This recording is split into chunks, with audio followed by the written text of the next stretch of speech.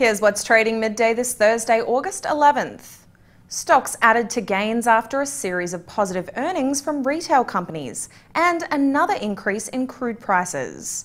Department store Macy's and e-commerce site Alibaba exceeded quarterly estimates. Coles also joined in on the retail rally after topping estimates in its recent quarter.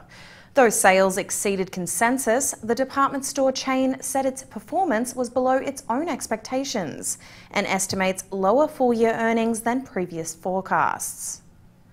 And Brinker International surged as analysts looked past a decrease in same-store sales. The owner of Chili's also issued fiscal profit guidance in line with consensus. Finally, SeaWorld was upgraded to neutral from underperform at Credit Suisse. The firm said the move was a valuation call based on a $12 price target, as the stock has fallen sharply since May. And that's what's trading at midday. In New York, I'm Kara Slayer for The Street.